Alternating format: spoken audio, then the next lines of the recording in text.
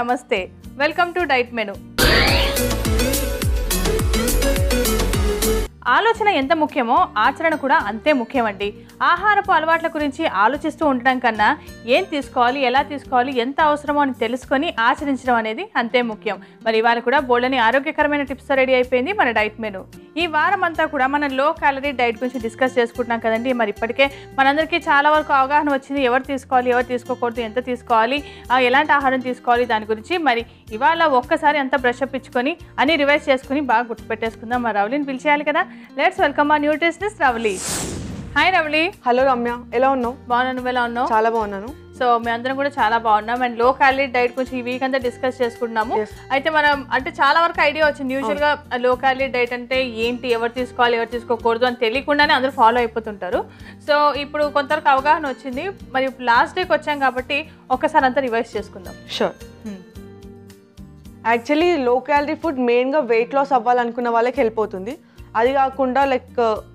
Gastric problem ఉన్న వాళ్ళకి ఒకేసారి లైక్ హై క్యాలరీ ఫుడ్ తీసుకుంటే వాళ్ళకి ఇండైజెషన్ ప్రాబ్లం ఇంకా వర్స్ అవుతుంది చాలా ప్రాబ్లం అవుతుంది కాబట్టి వాళ్ళకి కూడా లో క్యాలరీ ఫుడ్ ఇస్తాము ఈవెన్ పెప్టిక్ అల్సర్స్ కానీ గ్యాస్ట్రో ఈ ప్రాబ్లం ఉన్న వాళ్ళకి కూడా లైక్ ఒక ఎక్స్టెంట్ వరకు ట్రీట్మెంట్ ప్రాసెస్లో లో క్యాలరీ ఫుడ్ ఇస్తారు యాక్చువల్లీ అంటే లో క్యాలరీ ఫుడ్ తీసుకోవాలి అని చెప్పేసి అన్ని లో క్యాలరీ రెసిపీస్ తీసుకొని మన ఆర్డీఏ మీట్ అవ్వకుండా అలాంటి ఫుడ్ మాత్రం తీసుకోవద్దు లో క్యాలరీ ఫుడ్ తీసుకున్నా కూడా డేలో మనం 6 మీల్స్ తీసుకోవాలని ఆల్రెడీ అనుకున్నాం 3 మేజర్ మీల్స్ 3 మైనర్ మీల్స్ అవి లైక్ ప్రాపర్గా బ్యాలెన్స్ చేసుకుని తీసుకుంటే సరిపోతుంది ఓకే సో అంటే యూజువల్గా అదే చేస్తారు లో క్యాలరీ డైట్ అనేసరికి ఇక మార్నింగ్ మనం లేచి బ్రేక్ఫాస్ట్ నుంచి నైట్ డిన్నర్ వరకు కూడా అందరూ లో క్యాలరీ డైట్ చేసుకోవాలనుకుంటారు అదేమో మన ఆర్డీఐ మీట్ అవ్వదు దానివల్ల మనకి చాలా నీరసం వచ్చినట్టు వీక్ అయిపోయినట్టు కూడా అనిపిస్తూ ఉంటుంది అలా కాకుండా ఇంకా అవాయిడ్ చేయాల్సిన వాళ్ళు ఎవరైనా ఉంటారా లో క్యాలరీ డైట్ అనేది యాక్చువల్లీ అంటే కంప్లీట్గా మాల్నరిష్డ్ ఉన్న వాళ్ళు చాలా వీక్ ఉన్న వాళ్ళు కానీ ప్రోటీన్ ఎనర్జీ మాల్న్యూట్రిషన్ ఉన్న వాళ్ళు కానీ వీళ్ళు లో క్యాలరీ ఫుడ్ అవాయిడ్ చేయాల్సి వస్తుంది ఎందుకంటే వాళ్ళు ఆల్రెడీ మాల్నరిష్డ్ ఉంటారు చాలా వీక్ అయిపోయి ఉంటారు కాబట్టి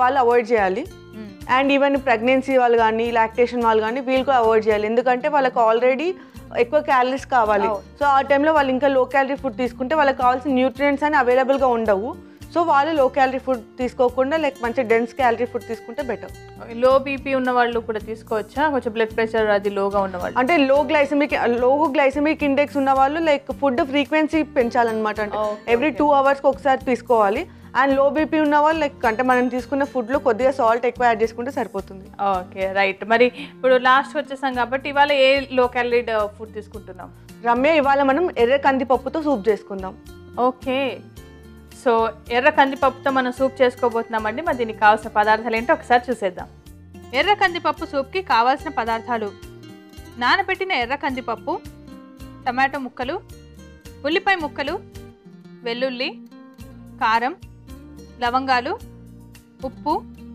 నూనె ఎర్ర కందిపప్పు సూప్కి కావాల్సిన పదార్థాలన్నీ రెడీగా ఉన్నాయి మనం స్టార్ట్ చేసుకుందాం సో మనం ఫస్ట్ స్టవ్ వెలిగించేసుకుందామా రమ్య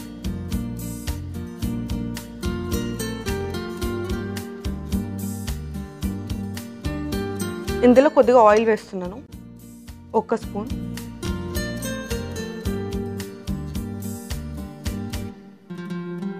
వెల్లుల్లి ముక్కలు కొద్దిగా లవంగాలు ఇందులోనే ఉల్లిపాయ ముక్కలు కూడా యాడ్ చేస్తున్నాను ఓకే ఓకే ఇది కొంచెం మనం లైట్గా ఫ్రై అవ్వాలి కదా ఓకే సో మనం ఇప్పుడు ఎర్ర కంది పప్పు తీసుకున్నాం మామూలుగా పప్పుతోటి సూప్స్ లేకపోతే అదే దాల్ సూప్లా చేసుకుంటూ ఉంటాం కదా సో ఎర్ర కంది పప్పు తీసుకోవడానికి రీజన్ ఏంటి ఇది మంచి ప్రోటీన్ సోర్స్ ఈవెన్ ఇది టీత్ హెల్త్కి కానీ బోన్ హెల్త్కి కానీ చాలా మంచిది అండ్ ఇది లైక్ లో క్యాలరీలో మంచి ప్రోటీన్ సోర్స్ కాబట్టి ఇది తీసుకున్నాం ఓకే మామూలు కావాలంటే అన్ని వేరే పప్పులు కూడా యాడ్ చేసి సూప్ని చేసుకోవచ్చా యాక్చువల్లీ అంటే సూప్ అనేది కానీ మనం లైక్ ఒక చిన్న కప్ సర్వింగ్ తీసుకుంటున్నాం కాబట్టి అది ఆబ్వియస్గా తక్కువ క్యాలరీసే ఉంటుంది అండ్ లైక్ ఎర్ర కందిపప్పుతో తీసుకుంటే లైక్ ప్రోటీన్ కంటెంట్ ఎక్కువగా ఉంటుంది కాబట్టి ఈ పప్పు తీసుకున్నాను ఓకే ఓకే ఫ్రై అయిపోయింది రమ్య ఇందులో టమాటో ముక్కలు కూడా వేసుకుంటున్నాను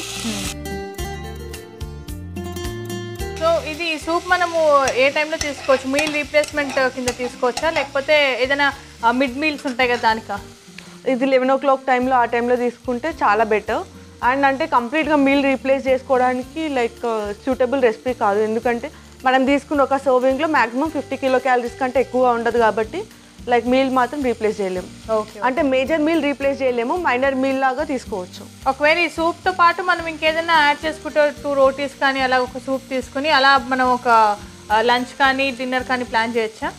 ఇప్పుడు ఈ సూప్తో పాటు 1 or 2 rotis with vegetable curry ఇలా తీసుకుంటే సరిపోతుంది. అప్పుడు మనకి కరెక్ట్గా ప్రాపర్గా ఉంటుంది.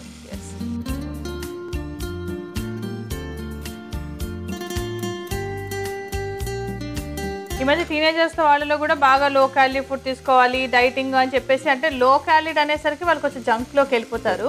సో తక్కువే ఉంటుంది కదా మన ఇంట్లో రైస్ తినే కన్నా అని. సో వాళ్ళు ఎంత హెల్ప్ఫుల్గా ఉంటుంది లో క్యాలరీ డైట్, వాళ్ళు చేయొచ్చా చేయకూడదా? టీనేజర్స్ కూడా like low calorie food follow అవుతే ప్రాబ్లమ్ ఏమంటే బయట తీసుకున్న జంక్ ఫుడ్ కంటే ఇంట్లో హెల్తీ రెసిపీస్ ఆబ్వియస్గా చాలా బెనిఫిషియల్. అండ్ బయట దొరికే ఏ జంక్ ఫుడ్ అయినా సరే లో క్యాలరీ ఫుడ్ ఉండదు.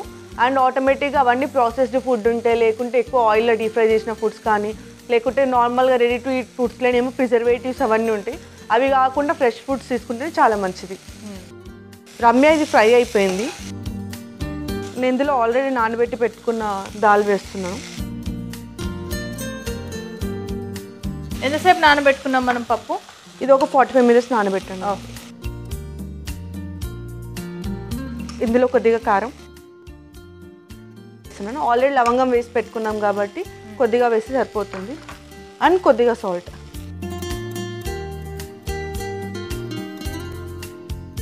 ఇందులో వాటర్ యాడ్ చేసుకుందాం రమ్య. మనకి ఎర్ర కంది పప్పు కొంచెం తొందరగానే కుక్ అవుతుంది మన రెగ్యులర్ వాటికన్నా. నేను ఆల్రెడీ నానబెట్టుకున్నాం కాబట్టి ఇంకొంచెం వేయచ్చా? ఇంకా వేసేయండి పర్లేదు. సో నానబెట్టుకున్నాం కాబట్టి ఇంకా ఈజీగా కుక్ అవుతుంది. సో ఇది మనం బాయిల్ అవ్వాలి కదా ఇప్పుడు? అవును, ఒకసారి బాయిల్ అయితే సరిపోతుంది. ఓకే, చూసారు కదండి, మనం చక్కగా అన్ని వెజిటేబుల్స్ కూడా యాడ్ చేసుకున్నాము. అలాగే ఇప్పుడు ఎర్ర కందిపప్పు కూడా వేసి నీళ్లు కూడా వేసి పెట్టుకున్నాం. సో ఇది బాగా ఉడికిన తర్వాత మనకి సూప్ రెడీ అయిపోతుంది. మరి అందాక వెయిట్ చేద్దాం. సో మనం చక్కగా ఉడికించుకుంటున్నాం కదండి, బాగా బాయిల్ అయిపోయింది అండ్ ఆల్మోస్ట్ అయిపోవచ్చింది. అయితే మనం బిఫోర్ దాట్ నాకు ఇంకొక డౌట్ ఏంటంటే, లో క్యాలరీ డైట్ అనేది అనుకున్నాం. సో జనాలు ఏమనుకుంటారంటే లో క్యాలరీ అనేసరికి అందరూ సన్నబడిపోవడానికే తీసుకుంటారు, హెల్త్ కోసం కాదేమో అన్న అపోహ కూడా ఉంటుంది. Actually low calorie diet maximum only weight loss కోసం అన్నట్లు తీసుకుంటారు. అది కాదు, లైక్ కొన్ని డిసీజ్ కండిషన్ ఉన్న వాళ్ళు, ఈవెన్ లైక్ కంప్లీట్గా ఇప్పుడు వెంటిలేటర్ మీద ఉన్న వాళ్ళు, లైక్ సివియర్ డిసీజ్ కండిషన్ ఉన్న వాళ్ళు, అంటే వాళ్ళకి ఒకేసారి లైక్ ఎక్కువ క్యాలరీస్ ఇస్తే వాళ్ళకి డైజెషన్ ప్రాబ్లం అవ్వడం కానీ, వాళ్ళ బాడీ తీసుకోలేకపోవడం కానీ, ఇలాంటి ప్రాబ్లం ఉన్న వాళ్ళకి కూడా లో క్యాలరీ రెసిపీస్ ఇస్తారు. నేను అలాగే ఒక హెల్త్ ఇష్యూ నుంచి రికవర్ అయ్యి వచ్చిన వాళ్ళు కూడా ఇమ్మీడియట్గా ఎక్కువగా తీసుకోలేరు కూడా, కాబట్టి వాళ్ళు కూడా యూజువల్గా లో క్యాలరీ. అంటే యాక్చువల్లీ డిసీజ్ కండిషన్ తర్వాత లైక్ హై క్యాలరీ ఫుడ్ ఇవ్వాలి, కానీ ఒకేసారి ఇవ్వకుండా లైక్ కొద్దిగా గ్యాప్ తీసుకొని లైక్ ఒక 1 or 2 days నార్మల్ ఫుడ్ ఇచ్చి దాని తర్వాత లైక్ క్యాలరీస్ పెంచితే బెటర్. ఓకే ఓకే, అండ్ అలాగే దీనివల్ల మనకి లివర్ కూడా కొంచెం బెనిఫిట్స్ ఉంటాయని కూడా అనుకున్నాం కదా. రమ్య ఇది కుక్ అయిపోయి మనం సర్వ్ చేసుకుందాము. ఆఫ్ చేసేసుకోవచ్చు. ఆఫ్ చేసేద్దాం.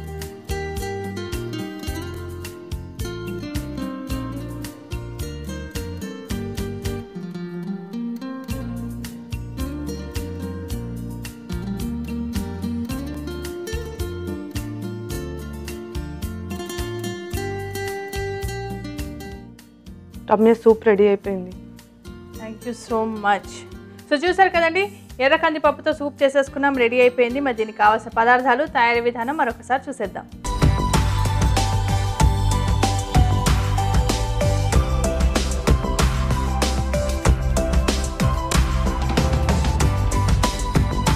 ఎర్ర కందిపప్పు సూప్కి కావాల్సిన పదార్థాలు: నానబెట్టిన ఎర్ర కందిపప్పు, టమాటో ముక్కలు, ఉల్లిపాయ ముక్కలు, వెల్లుల్లి, కారం, లవంగాలు, ఉప్పు, నూనె.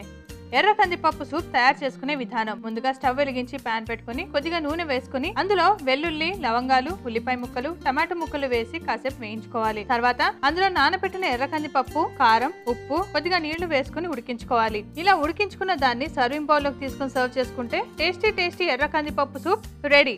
ఎర్ర కందిపప్పు సూప్ కి కావాల్సిన పదార్థాలు, తయారీ విధానం చూసాం కదా. ఇప్పుడు టేస్టింగ్ టైం.